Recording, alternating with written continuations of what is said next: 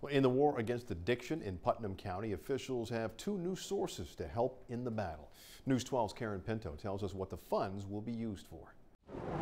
In 2012, Susan Salamone lost her eldest of 4 children, Justin, from a drug overdose when he was 29 years old. He loved being a big brother. He really loved it. She helped found the nonprofit Drug Crisis in Our Backyard, which provides recovery resources for families who have loved ones battling addiction. While nothing will bring her son back. To me, there's not enough money. I lost my son, okay? There's not enough money that can be given to offset the loss of a child. Salamone was a member of the Putnam County Opioid Settlement Work Group, which advocated where big pharma settlement funds should go. It was very important that the fund becomes secure to be used only for prevention, treatment, harm reduction, support services.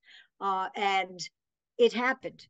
We made it happen. County Executive Mary Ellen Odell has helped to fight the war on addiction since she has taken office. I took it on because I knew that Big Pharma had to be held accountable for the crisis that they created. At the same time, Putnam is receiving $2.5 million as part of the American Rescue Package to create a crisis stabilization center, a first for the county. The stabilization center is a place that really takes care of the entire person and the family, adults and children. The center would be open 24 hours a day, 7 days a week for adults and children to have access to health providers. I'm quite confident that as I close the door on December 31st, that the team that we put in place will carry on that mission as well.